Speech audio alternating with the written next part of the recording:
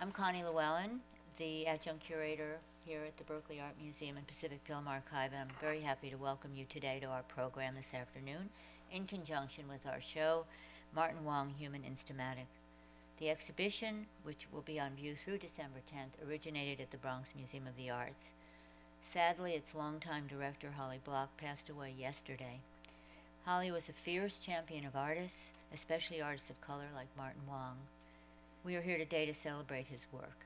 The exhibition was curated by the Bronx Museum Director of Curatorial Programs, Antonio Sergio Bessa, who we're happy to have with us today, and also adjunct curator Yasmin Ramirez, and I was in charge of the Berkeley presentation, which was a great pleasure. I'd like to thank Assistant Curator Stephanie Canizzo for her invaluable help, as always, and Education Director Sherry Goodman for organizing all of the programs associated with the show. And on behalf of the museum, I also want to express our gratitude to the Andy Warhol Foundation, the Henry Luce Foundation, the E. Rhodes and Leona B. Carpenter Foundation, Florence Fong Fai, and the Martin Wong Foundation, along with others who help support this show. In addition to Sergio Bessa, our presenters today are Marci Kwon and Charlie Ahearn. They will be introduced by our moderator, Mark Johnson. Mark is professor of art at SF State, where he also directs the gallery and has organized numerous important exhibitions, which from the start he saw as a way to research and present Asian American art history. One of his first shows was With New Eyes Towards an Asian American History in the Western United States, whose opening Martin Wong attended.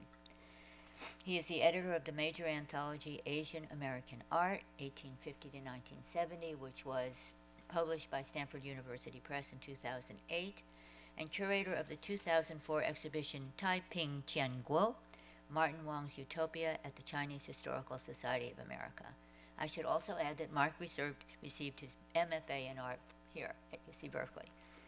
Before turning the program over to Mark, I'd like to mention other events complementing the show. A panel discussion will take place November 11th at 1 in this room. It will focus on Martin Wong's time in New York and features panelists from the East Coast who knew him. On Saturday, December 9th at 3:30, deaf artist David Call will address the use of American Sign Language and the art of several deaf artists, including his own, and of course in the work of Martin Wong. And on most Wednesdays at 12:15 and Sundays at 2, graduate students from the Departments of Art History and Ethnic Studies will offer guided tours. Now let's welcome Mark Johnson. Thank you.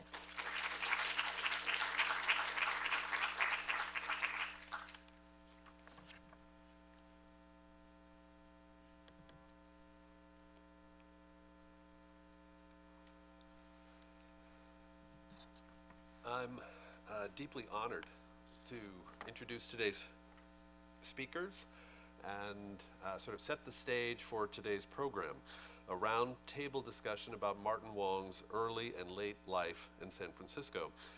At the outset, I would like to applaud the Berkeley Art Museum for presenting the exhibition and for its concurrent display of works by Miyoko Ito, who was born in Berkeley, interned at Topaz before relocating to Chicago, where she made her career. This makes for an important opportunity to consider Asian American art history. And of course, with the upcoming exhibition of Chung Ho Shu, there are even more resonances at the museum. I want to recognize Martin's loyal friend, Larry Rinder, for helping bring the exhibition that was so beautifully curated by Sergio Bessa to the museum. And I also want to thank Berkeley's curatorial treasurer, Connie Llewellyn, who has supervised the installation here, and the museum's dynamic director of education, Sherry Goodman. We are blessed with a dynamic quartet of speakers today. I'm very honored again to be able to share the stage with all of them. I'd like to dedicate my own opening remarks to the memory of Mike Moe, Martin Wong's first cousin, who died suddenly on August 18th of this year. Mike was an attorney, and it was he who set up the bylaws for the Martin Wong Foundation in 2003 with monies from Martin's own estate and donations from the family. How many people in the room knew Martin Wong? That's pretty good. Happy to see some hands raised. For those of you who didn't, you're going to learn a little bit more about him today.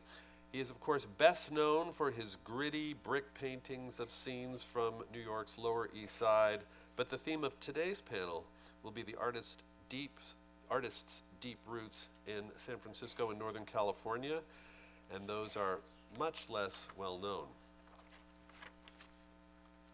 Martin was a voracious genius. He was Chinese American and gay and searched out and plunged himself into various subcultures throughout his life. He liked to say he was raised at the epicenter of the Beat movement in North Beach. He attended George Washington High School in San Francisco, and his class just celebrated their 50th high school reunion, sadly without Martin, as he died in 1999 at age 53. In this image on the screen, we see Martin's painting of his own parents floating above Chinatown in an Art Deco style of Tamara de Lempisca. And here are the four characters, Tai, Ping, Tian, Guo, floating overhead.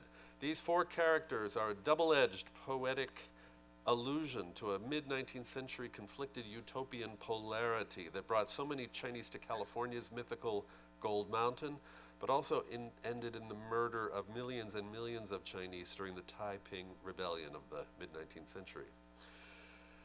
Martin moved to Northwestern California in 1964 to attend Humboldt State University, where he studied ceramics. He was influenced by his love for the work of self-taught Eureka artist Romano Gabriel.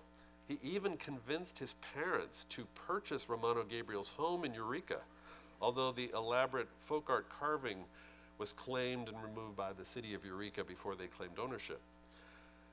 This helps explain why Martin often described himself as self-taught, even though, of course, he had a college degree in art.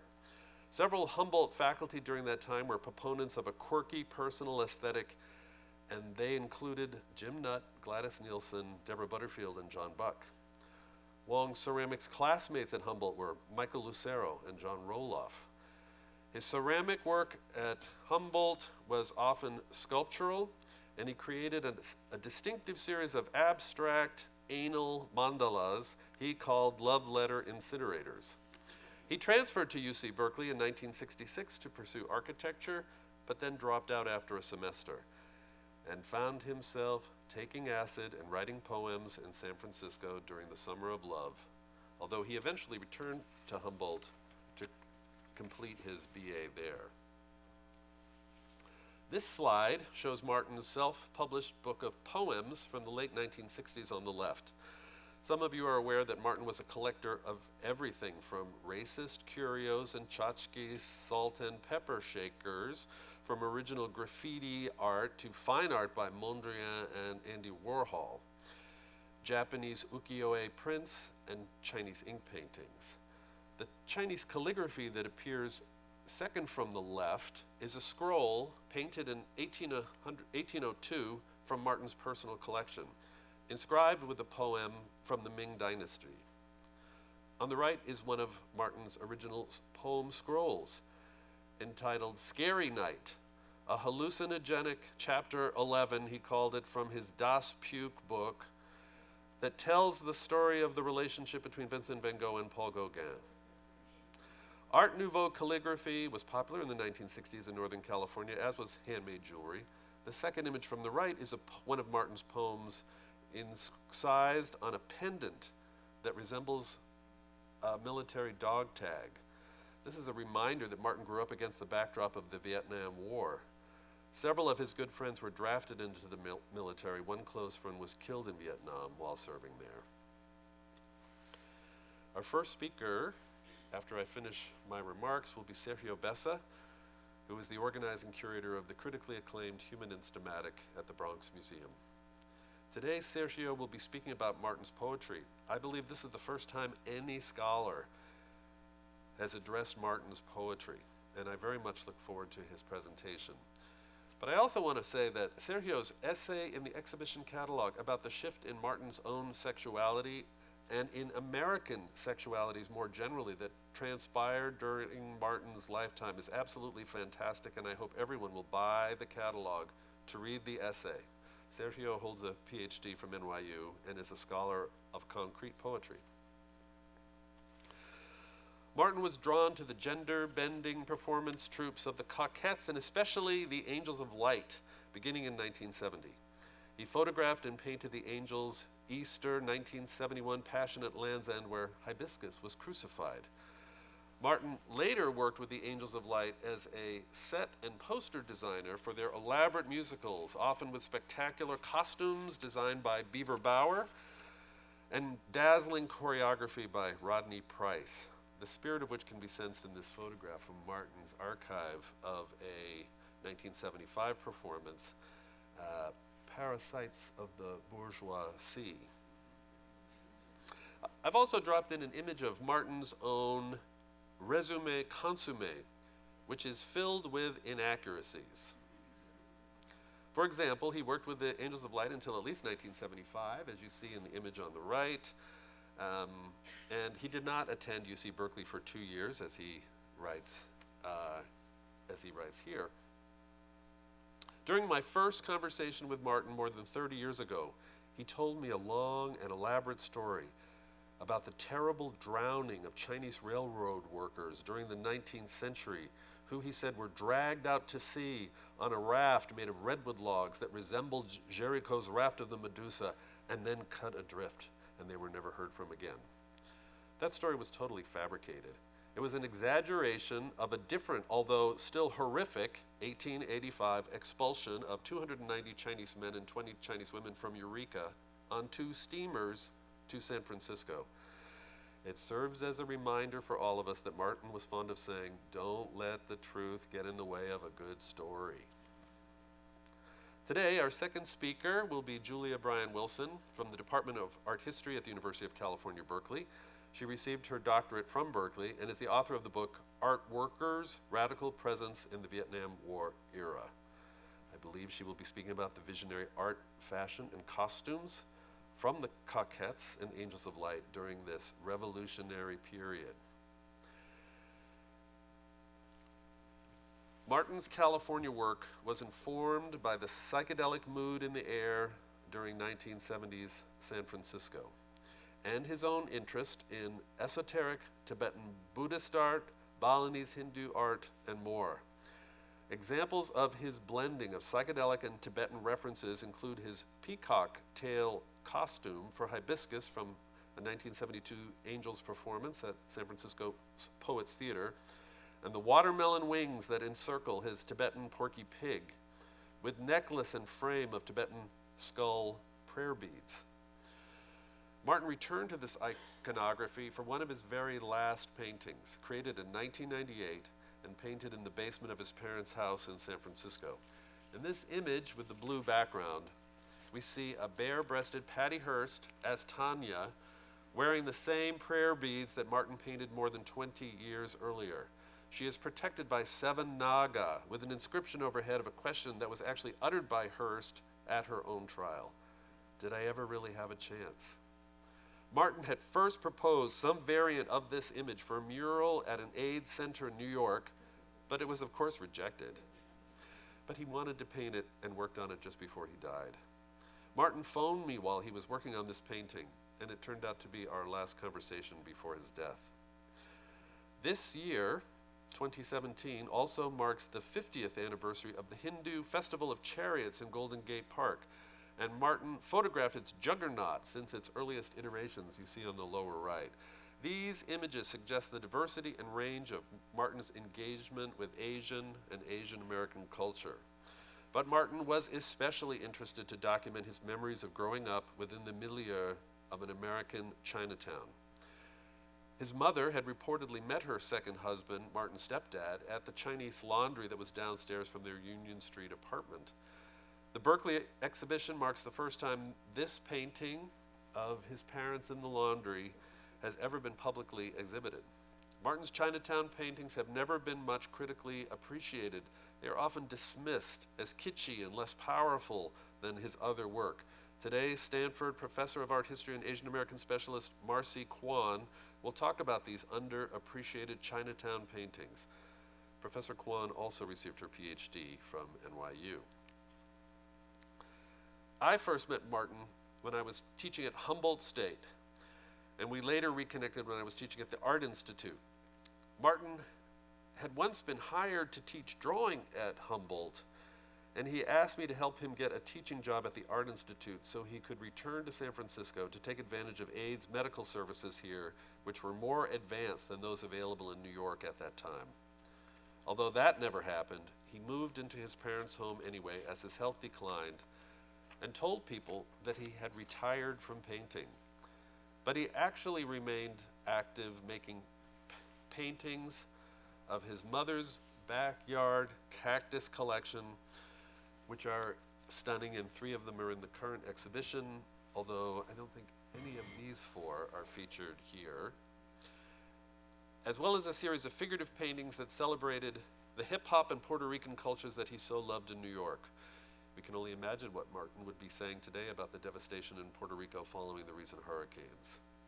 Martin painted literally until the day he died in his parents' home.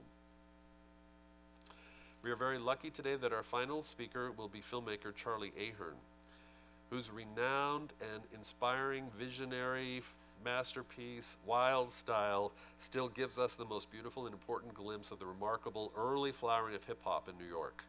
Mr. Ahearn is also an author and photographer and was a good friend of Martin Wong, and he will show us a clip from his documentary film that will introduce those of you who never met Martin to this remarkable artist, and will remind those of us who knew him of why we loved him. In Peter Sheldow's November 2015 review of the current exhibition written during its presentation at the Bronx Museum, Sheldow compared Martin Wong's importance during the 1980s Lower East Side scene to that of Jean-Michel Basquiat and Keith Haring.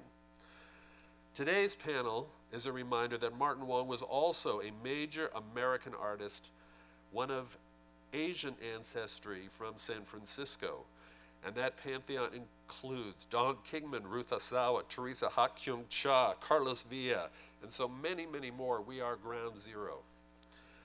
Now I want to ask each of our 4 speakers to give their remarks. I will try to signal people, so excuse me, when we reach about 15 minutes, if our time starts to get short. And I'd like to ask people in the audience to hold your questions until the end of the program, when we will have extended opportunity for discussion. So I'd like to say thank you very much, and first I'd like to invite Sergio Bessa, our inspiring curator from the Bronx Museum, to speak to us.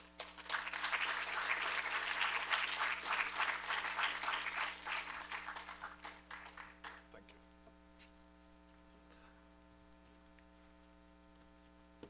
Thank you so much for this very nice introduction. Let me open my...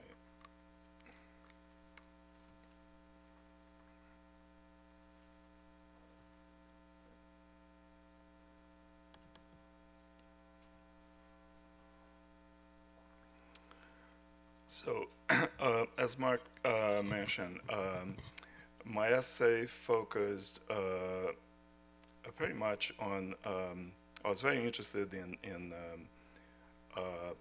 Martin having lived here in the Bay Area during the hippie era and then coming to New York at a very kind of different moment in history, post-Vietnam War, and New York is falling apart, and all that sort of came about. So, but I was also very interested in his writing, but this whole area of the writing is still something very new to me, and this presentation will be pretty much kind of an exploration of that.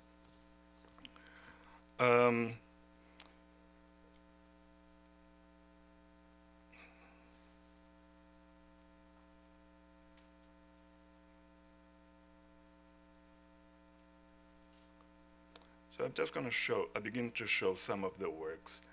It's very interesting to see this series of scrolls that he did in the late 60s. So this series that I'm going to present here, it's part of the book that Mark featured in the beginning. And one thing that is remarkable about this scroll is these poems is just in terms of poetry itself, it's very interesting. I don't think they are sort of mature works of poetry. I think we could consider like juvenilia. but you can already see the ambition of Martin kind of trying to create a future for him as a poet. And also very interesting here, his use of the calligraphy. Which is very kind of unique at the time. I think it's something that maybe it's related to what's going on at the time with the hippies interested in craft, and almost sort of a return to that kind of idea of the craft in the 19th century. A lot of interest in Vitoriana. A lot of these poems, they're very kind of, I think they're very influenced by, I would say sort of a superficial reading of William Blake with the nursery rhyme kind of rhyming. And then also some of the images, like there is a little bit of the attempt to be visionary, but it doesn't have that depth that you find in Blake, and also some of the scary depth in the sort of more prophetic works by Blake. But I'll just point out to some of the elements that we have in this poetry.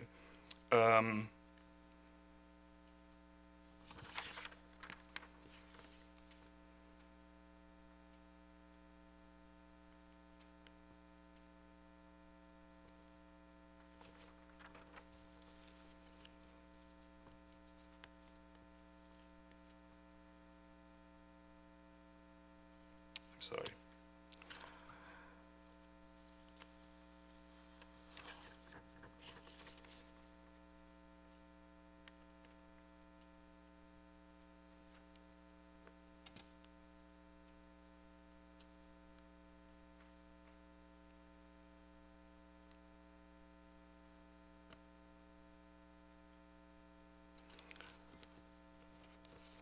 It's very hard for me to read my handwriting here this morning.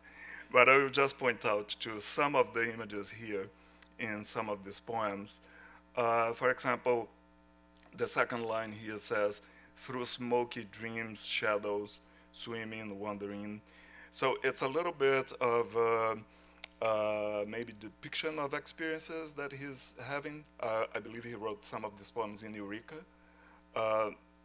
So there is a lot of description of nature, maybe descriptions of events, but also like this very kind of almost psychedelic kind of tone to them, like waves of deep purple.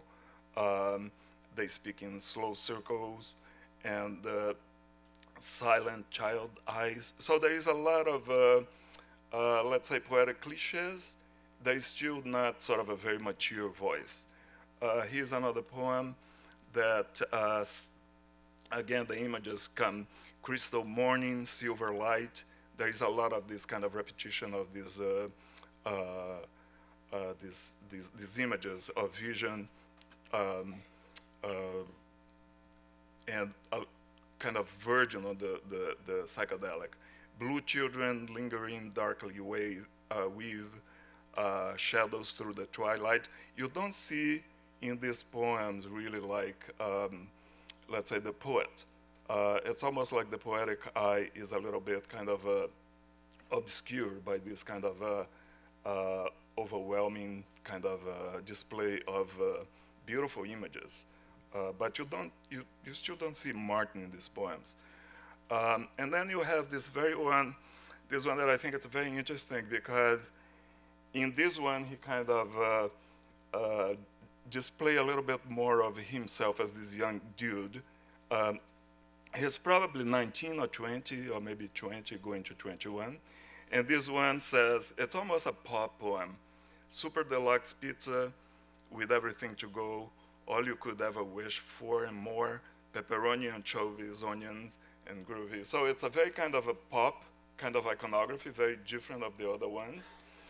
But at the same time, at the end, you see that it's probably he was in a trip, in an LSD trip, not eating for a few days, and he's like feasting on this pizza with everything that he could put in that. And then there is this very curious poem that I actually had to copy because I didn't have a file for it. But I love in this poem here that, again, he still has that kind of nursery kind of rhyme element to it, but it has a little bit of, it previews a little bit his life in New York. So it's kind of nursery, but it's also like scary things, like a junkie, a mainline junkie. He got his kicks from his fix till he OD'd on his mix, and then a hooker, and he goes on and on. Connie was asking me in the galleries about a painting that has a huge Valentine, and I couldn't say specifically what that painting was about, but you can see in this very early poem, you know, he already kind of makes this reference to the Valentine. So very kind of interesting poem. And then this is a phase that it's kind of hard for me to kind of say where he went from there, how many more scrolls he did. But this is a painting that I really wanted to include in the show because for me this is a transition from Eureka to New York. And the painting is dated from Eureka, so probably he painted there. But he has already some of the elements that he will use in his New York paintings. They are very dark. They have this kind of apocalyptic, visionary kind of element to it. It has all that Himalayan kind of elements that Mark mentioned before. You see the skulls around and everything.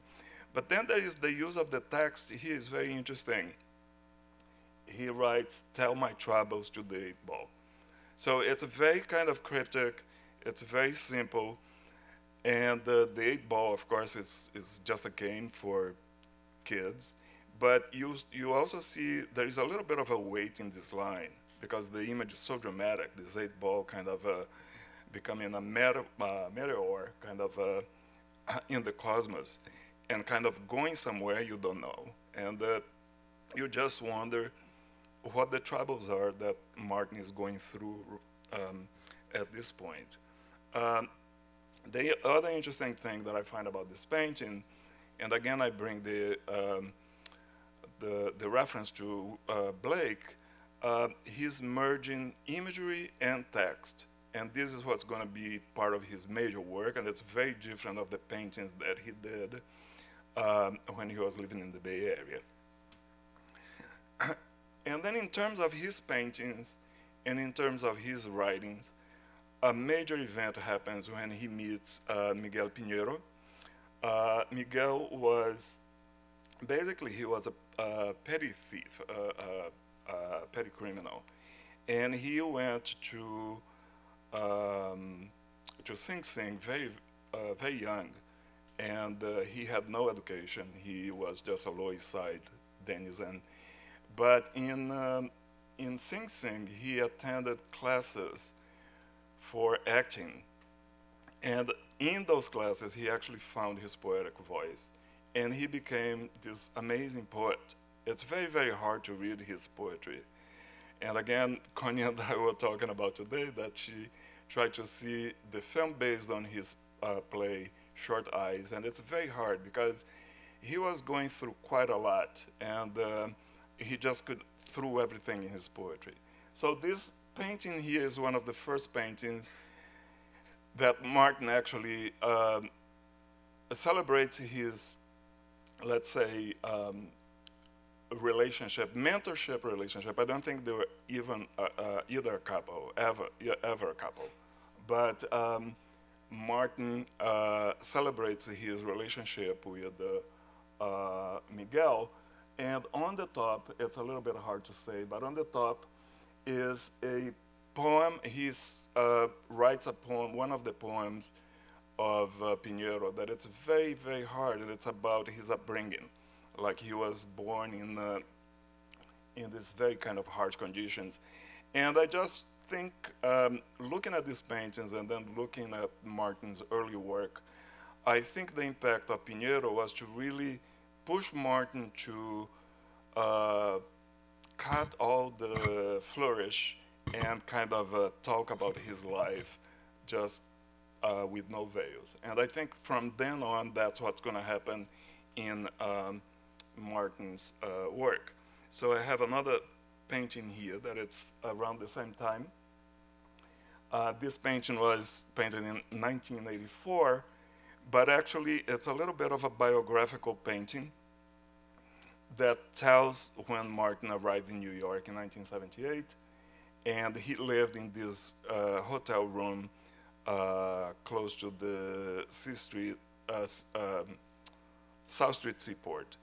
And he was basically confined to this one bedroom because according to interviews that he gave to my co-curator, he didn't have any friends in New York. And he would try to go to clubs, but he was not allowed because he was Asian looking, and he was discriminated. He was not one of the cool kids. And he would just go back to his room and he would paint and paint and paint. So what's remarkable about this painting, and it's a pity that it was not possible to come to Berkeley, is that this is, it's like, let's say, the first page in his biography in coming in New York. So he says that it was in this room that the first paintings with this American Sign Language were created. So he's kind of memorializing and he's kind of historicizing his development as an artist. The painting, of course, is a reference to Van Gogh's famous painting of his bedroom in Arles, but kind of seen from a different perspective. And the other thing also, I mean, there are many, many things here in this painting that it's very biographical. You see the books he was reading at the time. You see some of the paintings that he was doing at the times. Some of these paintings actually are on display at the gallery. Another painting that it's really heartbreaking, and has so much to do. Mark mentioned that Martin is not just an Asian American artist, but he's an American master. And he is an American master in the sense that he also embraced everything Americana. So this painting, in a sense, makes so many references to 19th century painting and also embroidery that kind of tells some kind of narrative and memorializes mostly the passing of someone. So this is the kind of work that he's doing, and this is the kind of work that he's doing with his painting and also with his writing. And then things get even more personal, like in this little painting here, that he actually addresses his desire. And there is a couple of things that in the paintings that just a few things that he actually addresses that.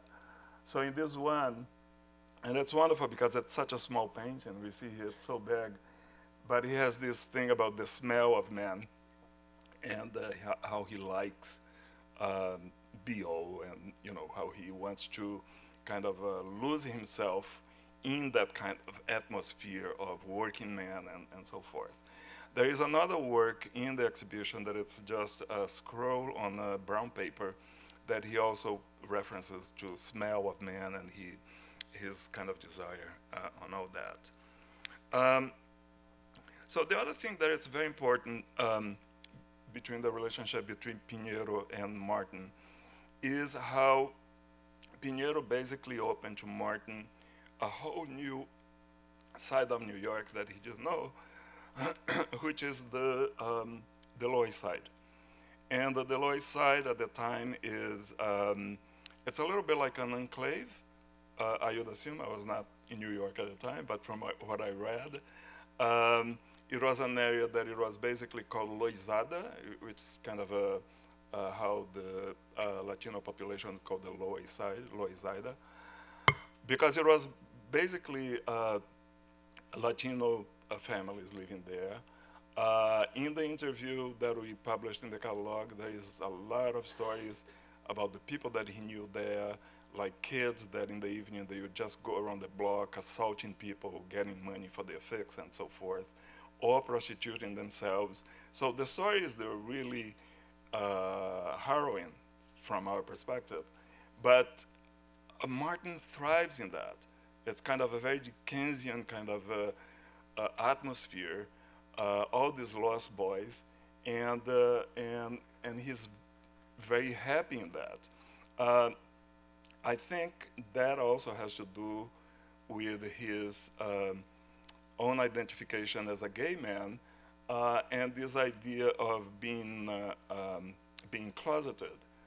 And then some of these paintings of this period will actually have this kind of maybe a metaphor for living in a closet. And the image is mostly an image of prison.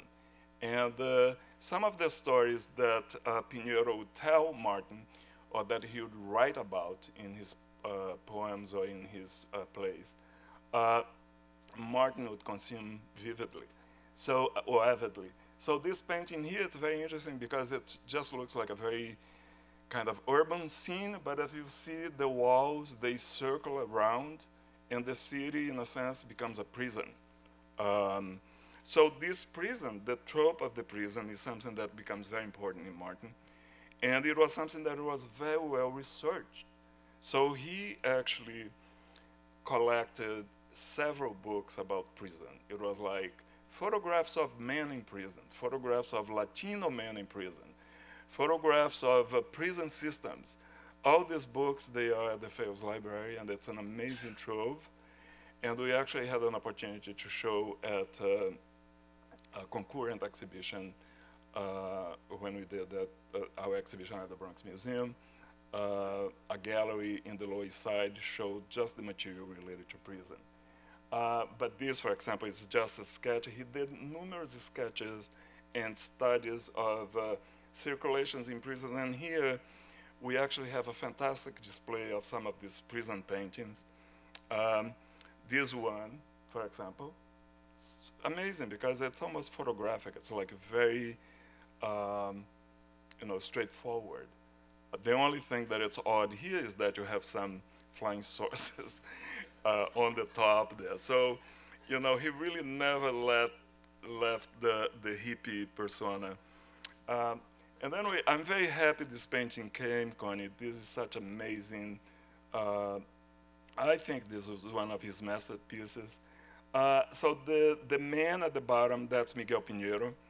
And Miguel, he was beginning to get a lot of attention. He got some prizes for his play, Short Eyes. And then all of a sudden, he is being contacted by Hollywood to do films, and he's in a film with Paul Newman. He plays a little hustler in the film.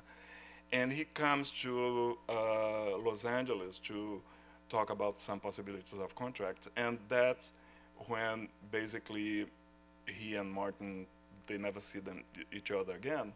And soon after he died. And this painting memorializes Pinheiro's life. And I believe on the top, or on top of the wall, it says it has the year of birth and year of death. And the building there is Sing Sing. And he breaks this hole to show inside, the life inside the prison. And then all the characters, they are characters in Pinheiro's play. A couple of other images related to prison. Prison is very idealized, right? I mean, we don't think of prison as like this almost Robert Ryman white minimalist setting, clean sheets. No, it's absolutely not that. But it's all for his erotic reverie, in a sense. Or this one. It's a prison, but it could be a scene in a club. I don't know if he went to some of those S&M clubs in New York, which was very popular in the 80s, in the 70s and 80s. And then there's this amazing painting. It's so sacrilegious. It's a little bit like a New York underground scene through the eyes of Jean Genet. And it's the setting here is the Annunciation. So it's when the angel comes to tell Mary that she's pregnant with the baby Jesus, but this is in prison. And it's an older man in love with a younger man. And the text is all in Spanish, and it's all copied from Pinheiro. So he is speaking, Martin is actually speaking through Pinheiro's voice. So very, very interesting thing. So this whole thing about his relationship with writing with Pinheiro and his evolution from that kind of very hippie, visionary, diffuse language to coming to this reminded me a lot of other writings, or writers, but particularly this poet from Alexandrine, Constantin Cavafy. And I just decided to include this poem here because it talks about walls. And Cavafy, he was living in the beginning of the 20th century. And like Martin, he was this closeted gay man in love with a very young man. And in this poem, he talks about this idea of being surrounded by these walls and not realizing that these walls were built around him. And as I was kind of preparing this show, I always thought about this poem because I think Martin's work brings so much about that. And then I will just finish with a couple of other images. This is Miguel Pinheiro reading in the Lower East Side. And you see here, this is an image of apocalypse. The sky is red. It's very Blakean. It's very Dickensian in a sense. It's it's a very kind of a tough time. And then the last image that I want to show is this really beautiful image of destruction. And the title of this is "Everything Must Go," which is just a ready-made line that you take from store sales. But you have this image of destruction, of buildings collapsing in the Lower East Side. But then you have this amazing view of the skies and constellations in the back. So, thank you.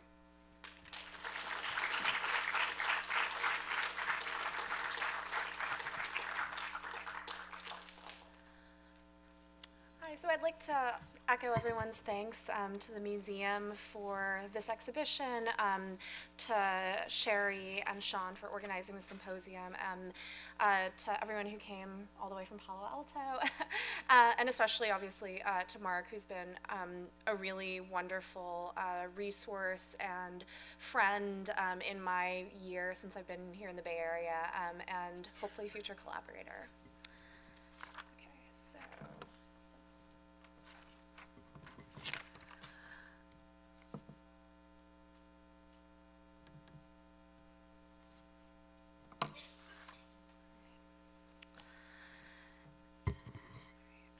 Dear Martin, I love you. Although we never met, I feel like I knew you. Maybe it's because your paintings are like bodies, the red acrylic of your bricks built up stroke by meticulous stroke until they feel like flesh. Standing in front of Big Heat from 1988, which I think is the first work by you I ever saw, although I can't really remember for sure, feels like standing in front of another person. Brick walls block, but here the ruined building quivers with the intensity of the gentle lip block below, whose tenderness seems to emanate upward, staining the wall with romantic smudges of pastel paint. I love this painting, but for all its gentleness and idealism, its picturing of a gay fantasia on national themes, to steal a phrase from Tony Kushner, it's not why I love you. Rather, I love you because you understand that love is not all hearts and butterflies and pastel paint. Love is complicated, painful, and even violent. I think you loved the Angels of Light, Hibiscus's mystical queer performance troupe, and I think they loved you. You made remarkable things for them, as we've seen, such as the intricate set designs and costumes for Paris sites under the bourgeoisie and mything. The golden peaks and flowing black lines of your set reminds me of Five Dynasties landscape painting, whose calligraphic washes of paint express both the harmony of nature and the poetic refinement of the literati. Your set makes a gift of your own refinement and worldview, a backdrop for the antic actions and lavish costumes before it. The Coquettes, forerunners to the Angels of Light, also loved China, as we've seen in Julia's presentation. And as Julia Bryan-Wilson has detailed in her, I think, frankly, field-changing book, Fray, the Coquettes staged a number of body productions, such as Peking on Acid and Pearls over Shanghai, that took aim at any form of political correctness or propriety, meaning they performed in yellowface. Composer Link Martin defended these productions by citing his childhood fascination with San Francisco Chinatown. But his Chinatown was not your Chinatown. His Chinatown was a place he occasionally visited to take in the exotic architecture, to eat a plate of chop suey at Charlie Lowe's, and maybe you also ate a plate of chop suey at Charlie Lowe's, but you lived just a few blocks away on Union Street above a Chinese laundry. Your Chinatown was the Chinatown of the 1850s, a place for newly arrived Chinese immigrants to congregate, eat, and shop. Yet even in the 19th century, Chinatown was also a curiosity for those who lived outside of it. As historian Philip Choi has noted in his indispensable guide to the city's architecture, a number of wealthy Chinese merchants were already planning to transform Chinatown into a destination for exotic goods and sites at the time of the 1906 earthquake. The subsequent rebuilding of the quarter in a style that one might deem pagoda pastiche was due to their efforts, as well as the San Francisco Real Estate Board's recommendation that Chinatown be rebuilt with, quote, fronts of oriental and artistic appearance. It was only by cladding itself in the curved eaves and bright paint, external signs of difference that signaled both economic power and a willingness to be consumed, that Chinatown could lay claim to the 8 blocks which it had occupied for the past 50 years and prevent it being moved to the hinterlands of San Francisco, i.e. Bayshore. You love Chinatown, both despite and because of the fraught history of its ornamental flourishes. Chinese Telephone Exchange from 1992 embraces these contradictions. The painting is organized like a postcard, framed by the name and address, and an inset with the exchange's pagoda pastiche exterior at the upper left corner, and a dramatic central scene of the building's opulent interior, all shining wood and lattice scrolls below. The 3 women who sit at the switchboard seem to melt into the scene, the golden embroidery of their garments flowing into the trim around the switchboard, the thick ornament adorning the room's wooden panels, and the dials of the 2 rotary telephones that frame the scene. These phones impart the painting with dramatic perspective while also thematizing its sense of connection. Indeed, it was the telephone operators themselves who were the main draws for the tourists to San Francisco Chinatown. As Choi recounts, by the 1930s, 24 operators handled upwards of 14,000 calls per day, which came at a rapid pace in multiple dialects of Cantonese. The room's adornment makes tangible this connection, golden filaments seeming to glow with the voices they carry. Despite your claims that you painted all of your San Francisco Chinatown paintings from memory, you never witnessed the scene. The Chinese Telephone Exchange closed in 1948 when you were just 2 years old. The painting is not a memory, but a work of historical imagination, a recasting of exoticizing ornament as a form of connection rather than alienation. I will never have full access to your Chinatown, not just because I'm of Korean descent, although that's a part of it. Rather, it's because this place, like any place, is defined by private spaces, tucked away from public entry and eyes. In a painting like Chinese Telephone Exchange, or even your iconic My Secret World, I think you're telling me that exteriors cannot exist without interiors, that they are connected, much as the brick and windows in this painting are placed on the same plane. I realized just how much I would never see of Chinatown when I first encountered Frank Wong's remarkable dioramas at the Chinese Historical Society. Wong, no relation, I think, although correct me if I'm wrong, also grew up in Chinatown, and beginning in the 1990s, created scenes of its public and private spaces, whose miraculous intricacy is indebted to his experience as a Hollywood prop master. Like your paintings, Frank Wong's dioramas are based on memories on the Chinatown of his childhood of the 1940s. Christmas Morning shows us the living room of a house during the holidays. The diorama is crammed full of telling details. The Christmas tree matted with ornaments gently sagging under its own weight. The Cantonese opera program, whose cover announces the year of the scene, 1941. And an efflorescence of objects, including the golden scrolls, ink paintings, and a ceramic Buddha that all might be derided as orientalizing kitsch, were one to see them on the shelves of Chinatown's many souvenir shops. You, Martin, had a number of similar Buddhas in your now legendary collection of 4,000 some odd things. These rotund, laughing figures give the fantasy of Chinatown material form. Such objects migrate from public to private, interior to exterior, Chinatown to the city that surrounded it, embodying the permeability of the membranes that would seem to separate these spaces. Despite the Coquette's attempts to abstract China into fantasy, their show was also built on Chinatown's material legacy. As we've heard, and legend has it, the Coquettes got their start during a midnight repertory filming at the Pagoda Palace, a theater that opened in 1967 to show Chinese language films. Located in North Beach, just outside the official geographic boundaries of Chinatown, the theater was one of many venues that provided Chinese language entertainment to its denizens, beginning with the Cantonese opera houses of the 19th century. By the 1940s, when films based on Cantonese operas became more common, movie theaters also housed occasional opera performances, and opera houses began to show films. That the Pagoda Palace also hosted Cantonese opera performances is evidenced by a lighthearted moment in the recent Coquettes documentary, when the members reminisce about stealing a trunk of opera costumes from the theater. Although presented as an irreverent prank, their loss was likely a huge blow for the performers who owned them, who relied upon these opulent costumes to create their characters and public identities. The uproar was such that the Coquettes had to pay the theater back for the lost costumes.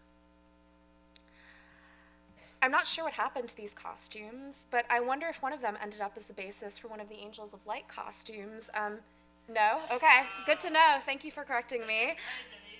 I'm sorry? I'm sorry? Oh, great, okay. Wonderful. Well, this is what I was hoping to find out when I came here. Even so, a Cantonese opera costume serves as the base of this, correct? Which sequins, fringe, and opaque tempera paint and acid green, orange, and red have been applied on top of the cream silk. And the label actually in hippie modernism did label it as a Cantonese opera costume, but good to know. I intend to find out. The four pennants bursting from the shoulders identify this as a nukao, or women's armor worn by female generals.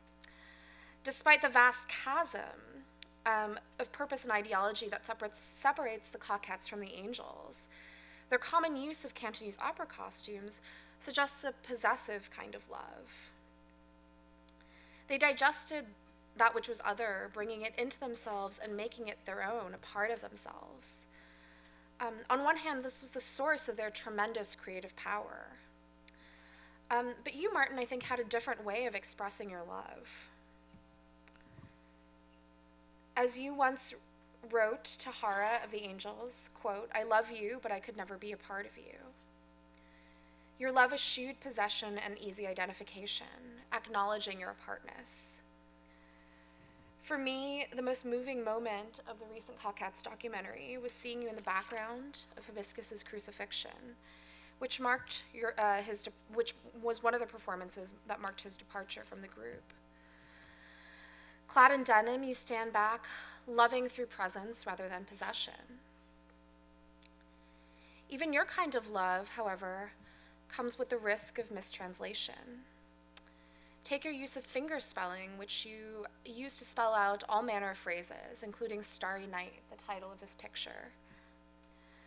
Within deaf culture, fingerspelling comprises a small part of ASL, a vibrant form that also incorporates movement and facial expressions into a language of enormous richness and complexity. For me, I understand your use of fingerspelling as stemming from your fascination with the conjunction of image and language. Chinese character, graffiti, and constellations, you often layer these languages on top of each other, like a Rosetta Stone that extends from street to sky. And yet, for someone nearly fluent in ASL and familiar with deaf culture, such as the art historian Kyle Metzger, who helped me think through many key aspects of this paper, your use of fingerspelling hews dangerously close to a kind of possession of deaf culture. Like the Coquettes and the Angels, however, your engagement with deaf culture contained a material dimension. You found fingerspelling in the New York subway, purchasing a card featuring the alphabet from a man identifying himself as a deaf mute. Like the porcelain Buddha that sits on your shelf, these small slips of paper are deceptively simple. They're at once reductions of deaf culture and language, emblems of need, but also, at least in the case of the one you received, and in case of, I think, many of the examples that we've seen today, a gesture of connection. Martin, I have a story to tell you. Like you, I lived in California before moving to New York for over a decade. A few months before I was due to move back to California, I visited your retrospective at the Bronx Museum. In my 13 years in the city, I never once encountered anyone passing out those fingerspelling cards. But of course, on my way home from the museum, someone finally offered me one. Martin, baby, you and me were written in the stars. Thanks.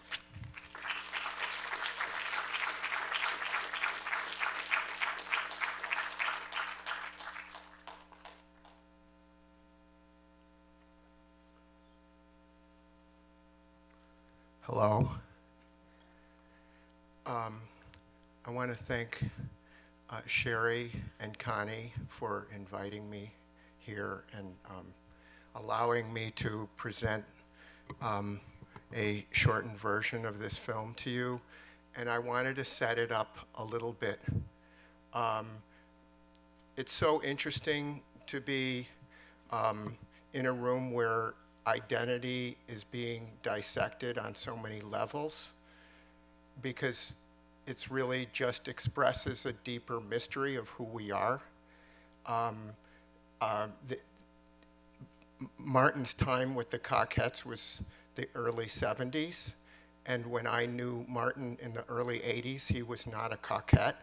He was Martin Wong, and he was very guarded about who he was around his friends who, and I'm not going to try to explain any of this because none of it makes any sense to me. I don't have the reasons why, but Martin loved to have friends around him, and one of the things he liked to do more than anything else besides paint was to go out and eat dinner. He would like to go to a Chino Latino restaurant with a group of friends, and these friends would often include Lee Quinones, John Ahearn, myself, Days, Sharp, etc. You couldn't imagine a more heterosexual group of men. It was, why would Martin surround himself with these straight guys who he fawned after and clearly was obsessed with and toyed with incessantly? There was the subject of sexual joking at the table. So I'm not saying that this was some kind of straight-laced Martin. Martin seemed to, in a certain way, flower in the company of straight men to be able to needle them about their sexuality. And I guess I better stop right there because I'm getting more and more into trouble here because I have no explanation for this, but it's part of the mystery of who Martin was, and that the Kissing Fireman has become his icon after the Whitney Museum very importantly bought that painting, and it became an icon for gay culture. But I have to say, I looked at it and I was like, of course we knew he loved and was obsessed with firemen, so it made sense. But Martin, as an icon of gay culture, it was a little hard to understand exactly, because this is not how he presented himself to the world. He was still Florence's son, who was not ready to come out of the closet. That's how I saw it. And I think I made 2 films with Martin. I made one film which was made before Martin became precipitously ill with AIDS and had to go to leave his apartment on Ridge Street. And what you're seeing, and what most people now know of my film that I made with Martin, sees these 2 contradictions as a single flowing energy. They were not like that in real life. In fact, I made a film which was basically about Martin's show at PPOW, which reflected his Chineseness.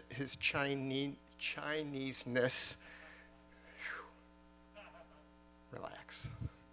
We're among friends here. So, and that ended with this lovely dinner that he held in this very gangster place in Chinatown. That was the original ending of the film. And I sent it to Flo, to Florence, and she said, I like the film very much, but you may not call it The Clones of Bruce Lee. I thought that was funny because Martin thought it was funny, and funny was what Martin was most of the time. And I immediately said, of course you're right. It's going to be called Martin Wong, because that's what it should be.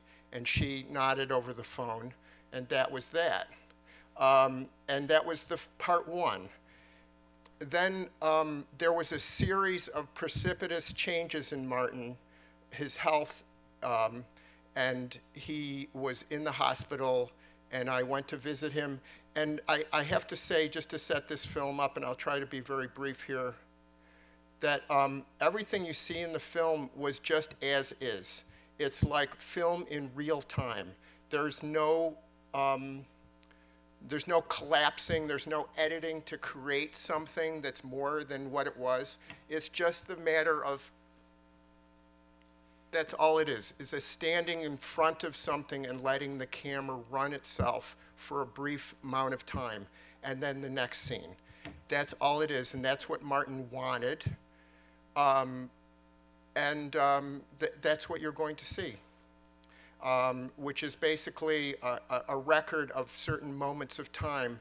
But it's profound, because I had been trying to get Martin to work with me, because I had been obsessed with trying to document some of my closest people who were artists. I did a movie with my twin brother John, with my wife Jane Dixon, and with Kiki Smith. Martin was obsessed with Jane Dixon's work and with the film that more importantly, he said, I want a film just like the one you did with Jane. This was when he called me up. He called me up about 9 o'clock in the morning, and he said, you have to come over here. I'm making an autobiographical movie, and you have to, I'm sorry, you must come over here. I'm making an autobiographical painting, and I want you to document it. And honestly, in my own mind, it was like I just stepped through the door, and there I am in his studio.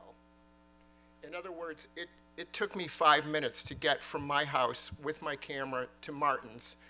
And everything that you see in the film, to me, just happened as quickly as taking the lens cap off the lens and pushing the button. That's all it was. Thank you.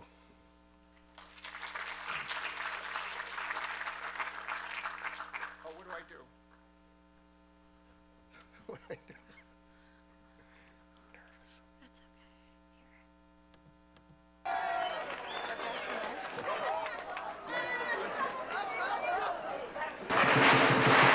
okay.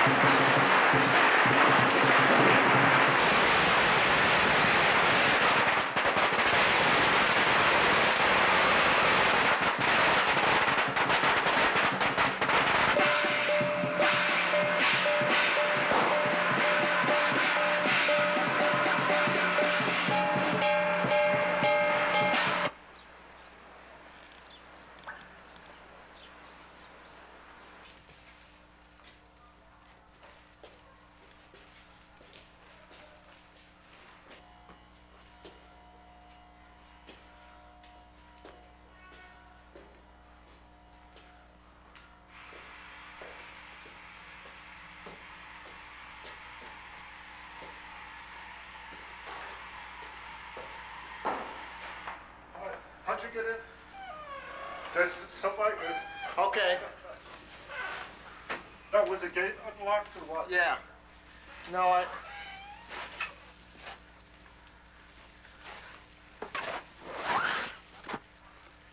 Don't forget to close the door behind. Is this San Francisco? Oh yeah, most of all of these are all San Francisco. This is Grant Avenue. Why San Francisco instead of like New York? Because that's where I grew up. I grew up in San Francisco, Chinatown. See, there's me right there, watching the parade. I think that I took him in '62. Yeah, see this one that says February '62. That's one of the originals. There's your head. These are all the lion dancers. Even the Chinatown book, that the investigative reporter wrote, she thought the lions were dragons. They're not.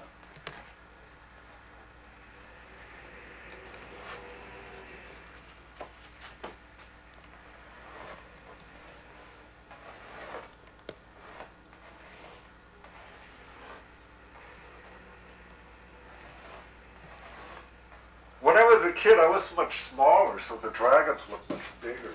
That's the big dragon. See this guy? This is the dragon. See?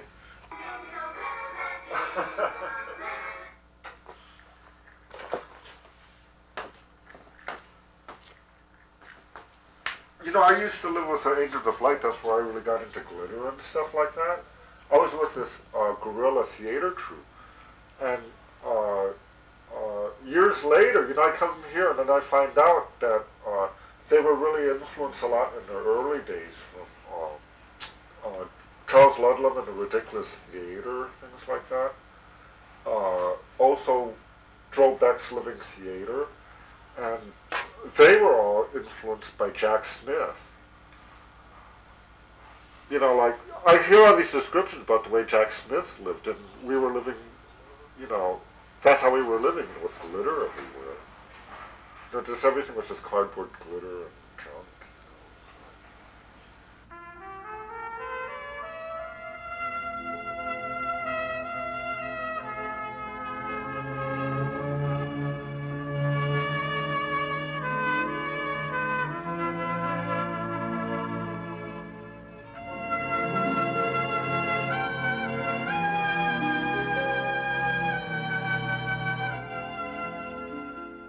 A lot of the shamans were just basically deranged drag queens. Like visionaries or something.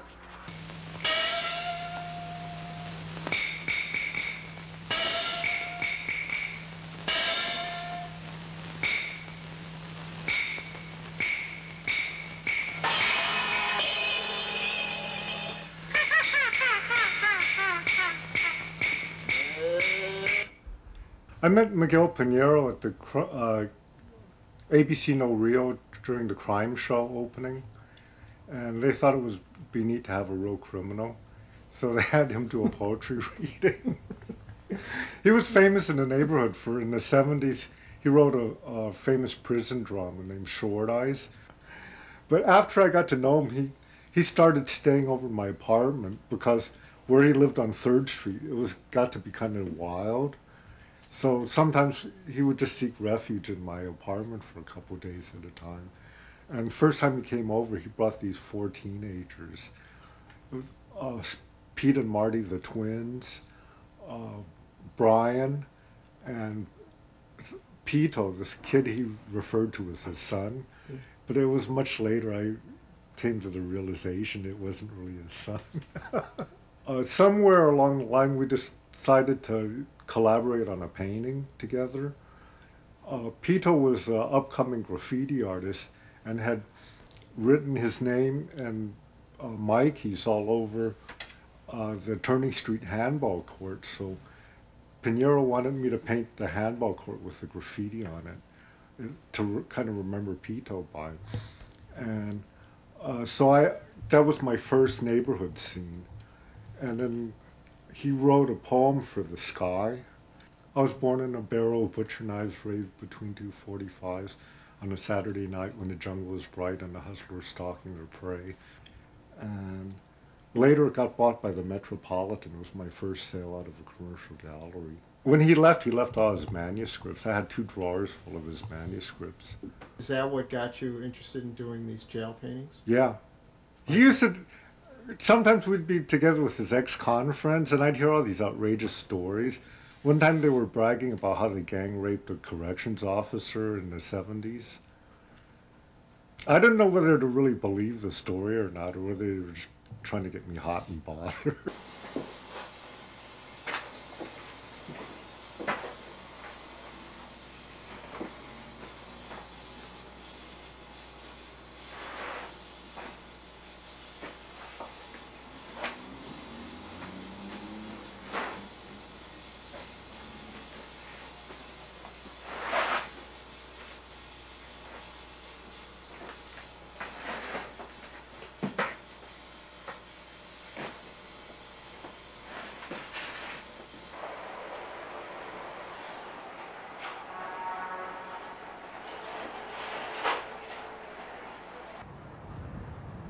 What is that? That's a dog too and someone. Candy. Oh, candies. Somebody took money out of his house. This is a panorama of Eureka, California. I painted up there in '72. What were you doing up there? Hanging out being a hippie. I had a crush on the local fishermen. Yeah. I'm going to be a marshal in the parade. He's going to videotape. Oh, us. you're going to be a marshal in the Chinese New New Year Year's parade? Great. Where is it? Chinatown. What?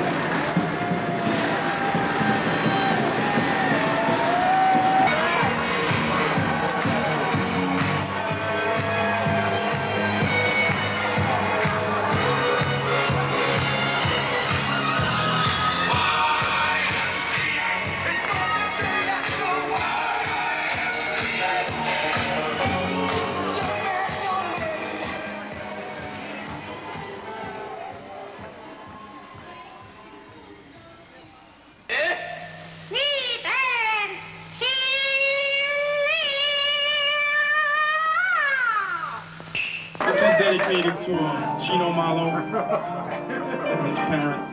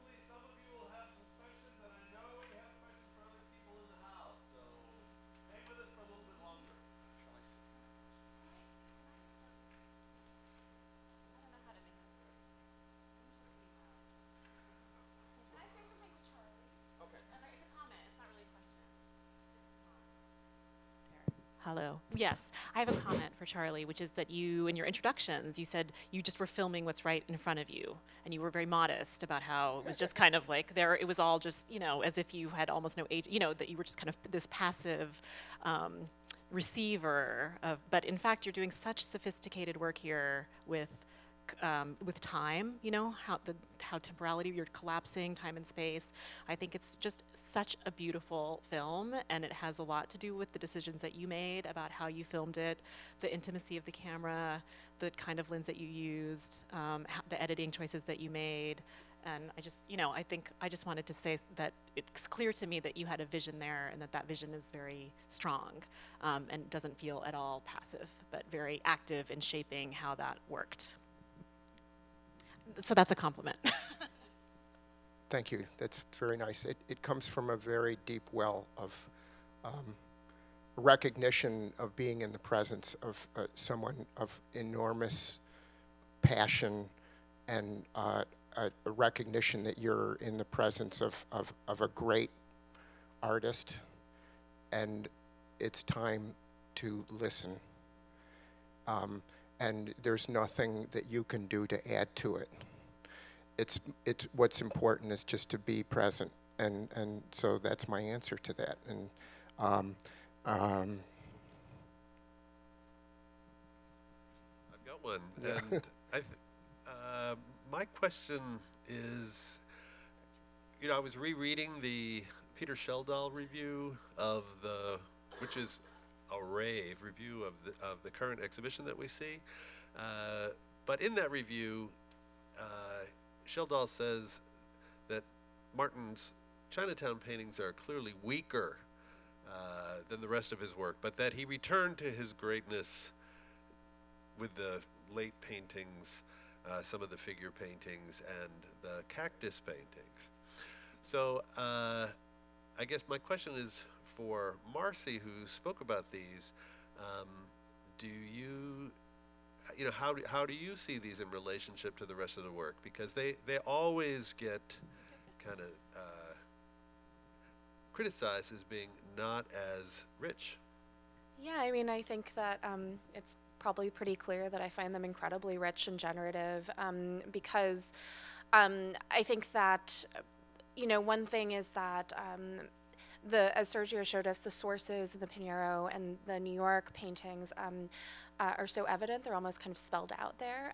And I think that it's really easy, and I think that something maybe of the kind of denigration of the paintings has to do with the denigration of Chinatown as not being serious or just being this kind of kitschy place that's just for touristic eyes, but I think that he saw something more complicated in them. And so for me, what's interesting to me about those paintings is that actually every place he's painting is not a fantasy. It has like an intense specificity and like an intense awareness of the material histories of the places. You know, there's a place, the Harry Chong's laundry painting, which isn't in the show. I realized, you know, it's like on this corner, and he's painting with this kind of alienated figure behind glass. And I was like, oh, this was painted 3 blocks away from where like Nighthawks, they say, was painted. And so it's clearly in dialogue with, you know, the specificity of those places. So again, I think that it has something to do with like the way in which we can or can't see the kind of richness of the place itself. I think your question is really great. And when we are doing the selection of paintings for the show, the discussion about, you know, those paintings being weak came to the fore. And I was like, you know, I don't understand those paintings yet. I need to look at them more. I mean, it's much easier for anyone that comes from our history to kind of make the readings of the bricks and this and that. So clearly those are difficult paintings. But I think it was very important to show. And then once we showed, it was amazing to see them every day and then have an opportunity to live with those paintings. And then you discover so much. So there is a couple of things in those paintings that I hope some scholars will come and will write more about that. Those are the only paintings that he shows himself as a kid, as you saw in your film. And that's not the only painting that has that. And then the other thing is the presence of women. You know, he was notoriously a painter of buff, straight men, as Charlie said. But then in those paintings, the return of the female figure appears. And then the third thing that I think it's fantastic is the color blue. So there is a blue in those paintings that you don't see in the other paintings. A lot of the other paintings are like browns or grays. But in those paintings, and it was very interesting at the Bronx Museum because you'd go in this kind of parkour, and when you get to the Chinese paintings, it became like this really rich blue, and it was really fascinating. So.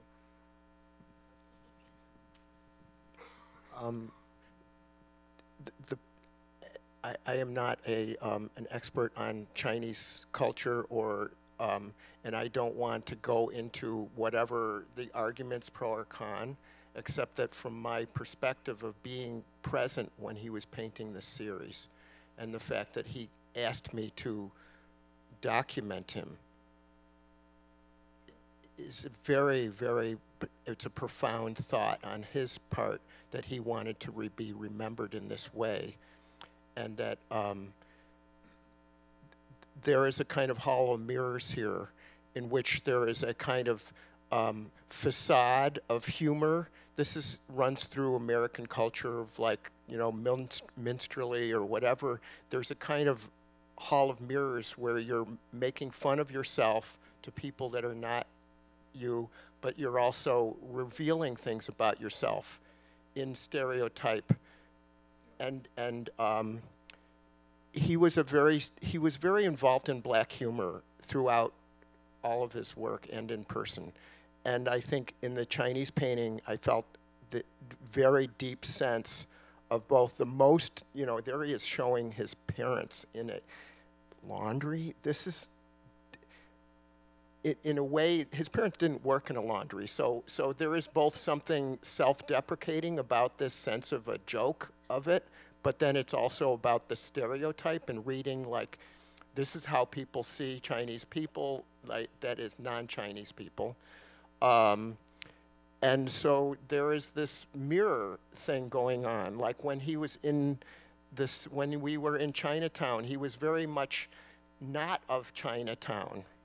And like when the guy comes in with the guy came in and did this lion dance in front of us, and he tried to give the guy money, and the guy was saying, no, you can't do it that way. You're doing it wrong, in other words. He was very aware of how he was not that at the same time he is. So isn't that what we're all going through? Aren't we all this? I mean, really, I mean, is there any place where you're finally what you present yourself to be? Or are you presenting yourself as a contradiction? I think this is a very big discussion, and maybe Mark wants to move on, but I make the case that we have to show more of the Chinese paintings. I think we have to do more work about that. I remember in New York, a colleague, a Swiss curator came, and he had seen the exhibition that Dan Cameron had done at the New Museum, and he said, you know, when I saw those paintings the first time, I hate them, and now I'm kind of seeing in a different way. So, and I think that's kind of, you know, you need to live more with those paintings to sort of figure out what it is.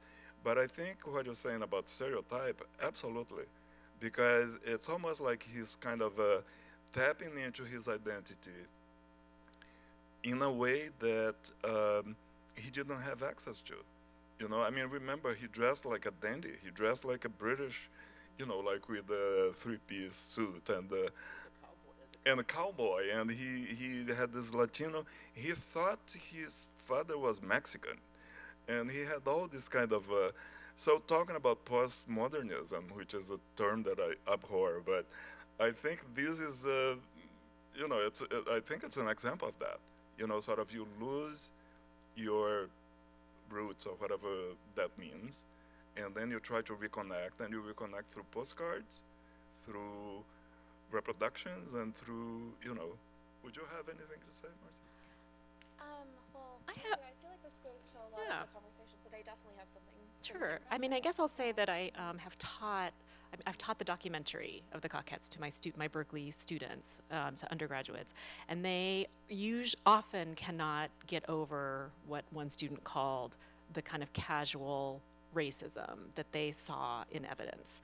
And I have tried to make the point that, first of all, that was a different moment in time, you know, early 70s, and things were different. Second, that if you're looking for purity, absolute purity, you're going to be disappointed always. You will just never find absolute perfect politics in anything, and that you know, and that what they're modeling, in fact, like, is very complicated, but it is also perhaps a very deeply beautiful vision of kind of identity slipped free from the realm of authenticity, you know, where you actually can dress up like a, you know, a flowing god with dildos sprouting out of your head, and that makes sense in some rubric, and you know, I mean, so I think I just try to impress upon them, you know, the revolutionary moment, first of all, that they were inhabiting, which we're now in a totally counter-revolutionary moment, so it's so hard to imagine. But the idea that, yes, enacting, you know, here we are, and we are going to play with each other,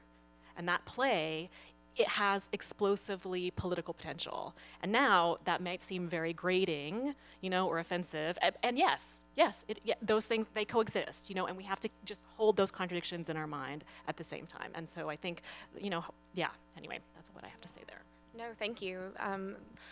So I guess that what I would say to this kind of larger discussion is that, you know, is just to quote back something that Mark told me initially in our like kind of first conversations about Martin, which is that, you know, people often say that the work is self-orientalizing. Well, he would say, well, have you looked at Chinatown, right?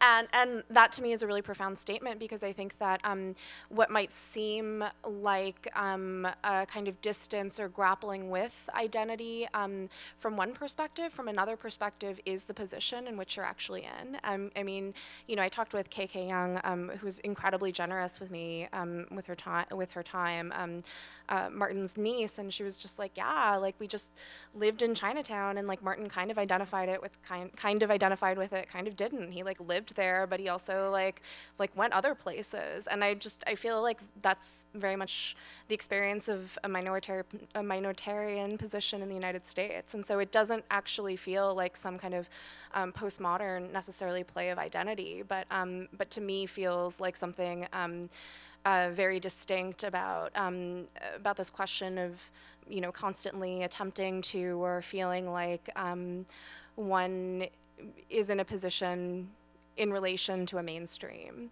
And you know, I think it raises questions of like the pleasure and pain of assimilation, for example. There isn't, and this is the last thing I mentioned this, but in those paintings, and I think two paintings didn't make the way here, but he had this, it's almost like he wants to go back to the roots of his families. So there is a painting that it's called the Wong Family Benevolent Association. And so he made two paintings of the same thing. And it's, you know, the building is almost like kind of a Mexican colonial transformed into, you know, it's a very kind of postmodern kind of architectural thing. And one is a good size, and then the other one is much bigger. But then he has this really beautiful painting that it's an airplane flying over Chinatown, and you'll see the Wong Family Benevolent Association below. So, you know, he went 3 times kind of investigating that. And by the way, the airplane is populated with kids. In each of the windows is like the face of a kid. So it's really childhood. It's like back to the family roots, and then the presence of the mother or the aunts or whatever. But you know, there is like these very powerful female figures in some of those paintings. So.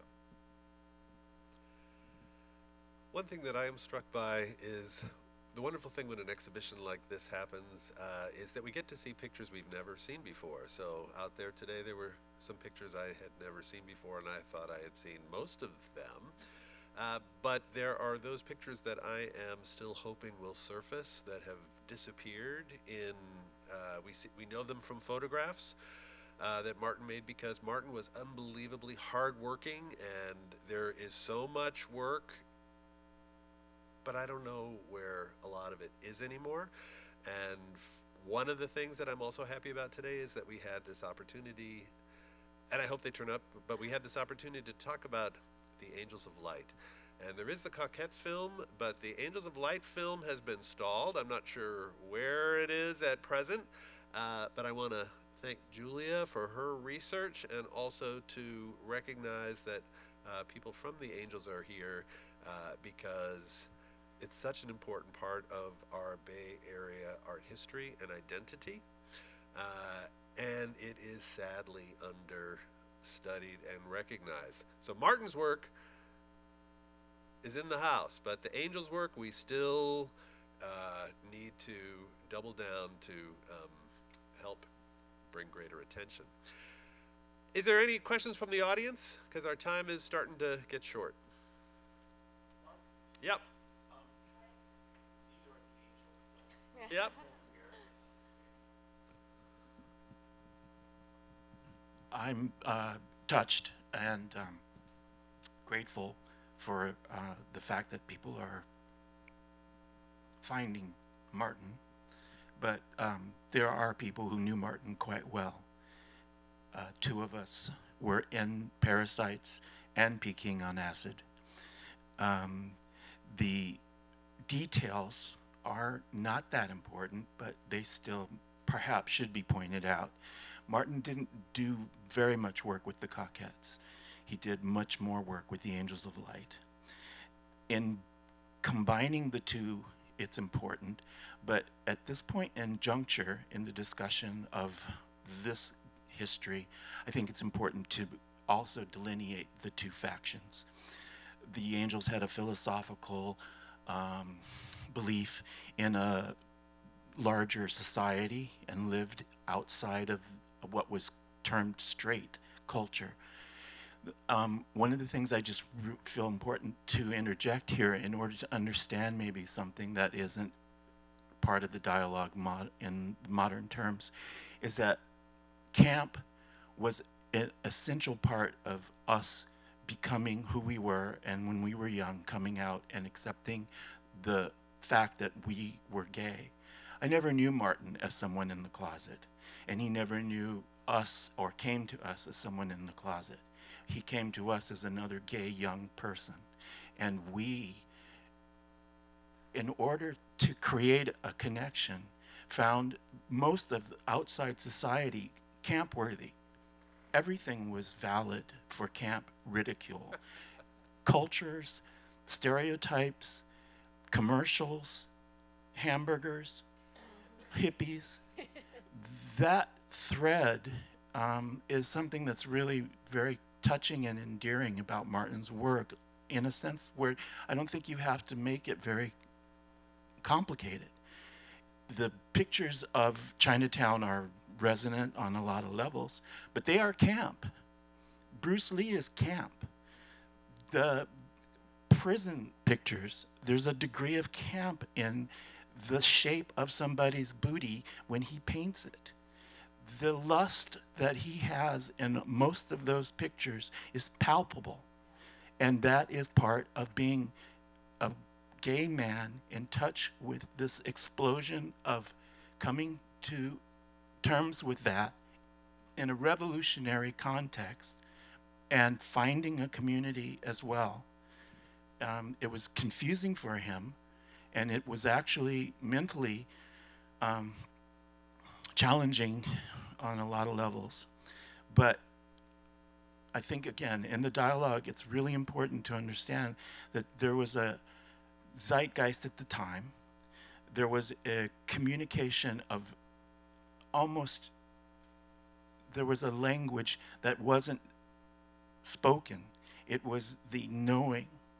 And that's kind of what camp is. That's kind of what you see when you see a drag queen roll their eyes. Or when you see a drag queen just impersonating what we could take offense of as a female, but at the same time, what role are they really poking fun at or enjoying or exploring?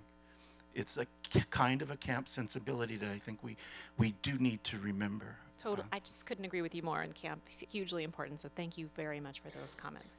And I would also just like to really remind you that the Angels were the thrust of Martin's Cockettes exist in a parallel universe. Thank you for that. You got it. It was really beautiful. And hearing Martin's voice and that cadence and his humor, just hearing it again, it really was touching. And the lighting coming in when he was painting that movie in his crazy apartment studio where he would sit on the skateboard and push himself back and forth. It was beautiful. I could hardly watch it. Thank you. What's happening with the Angels movie?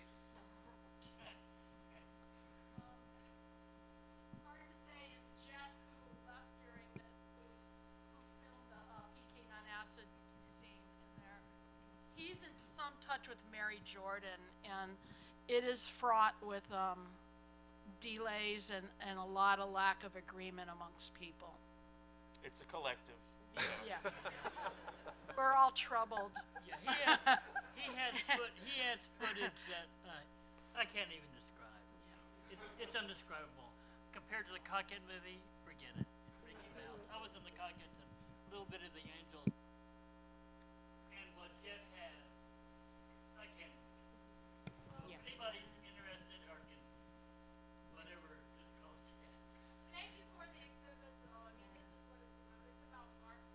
Great. Was able to talk to people through his art. I mean, we all know how awkward he was and pumped into people like a cult. It's awkward everywhere, but his art has so much to say, and it was a real treat to get to see it.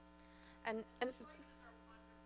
Thank you. And I just want to say thank you for coming and for, contributing your knowledge to this forum and for that really lovely exegesis on what it actually felt like to be there. So thank you. Any other questions, comments? Yes.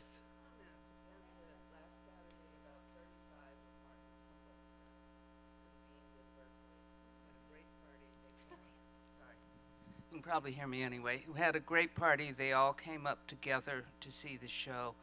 And I just think it was an example of how loved he was. And, you'd think looking at his show, if you didn't know him, that he was a thug, a street person, or whatever because of his imagery. He was one of the sweetest men I've ever known. And I just think that needs to be said. Thank you.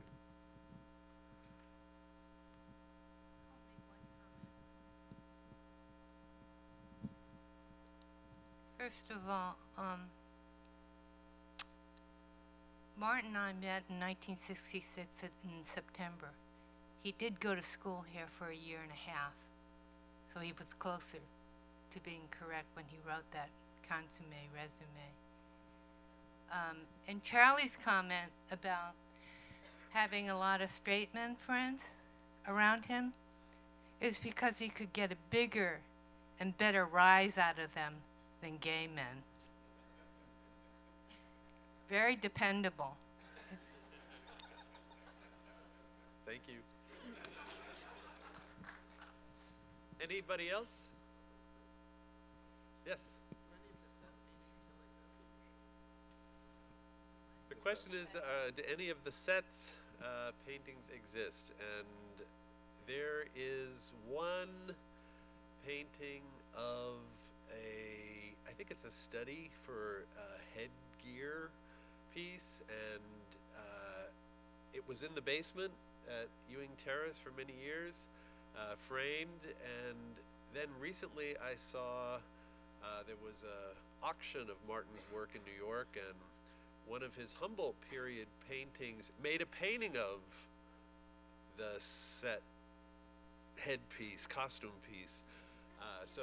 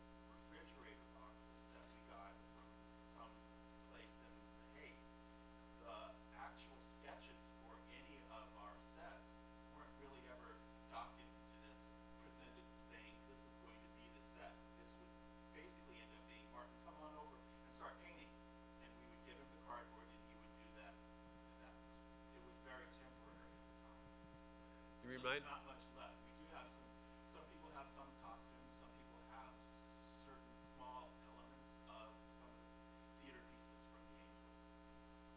You remind me that Martin, when he was interviewed after he moved to New York, they asked him to speak about his work in California, and he said it was much more melty. That was a favorite, kind of melting. He liked that melting, dripping, on the sidewalk. Loved the melting.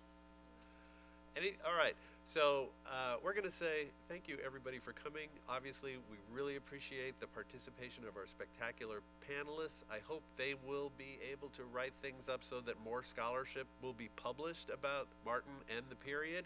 And we also thank this spectacular audience for coming and contributing, helping correct the errors of our presentations. Thank you very much, and enjoy the show, and tell your friends to please come and see it.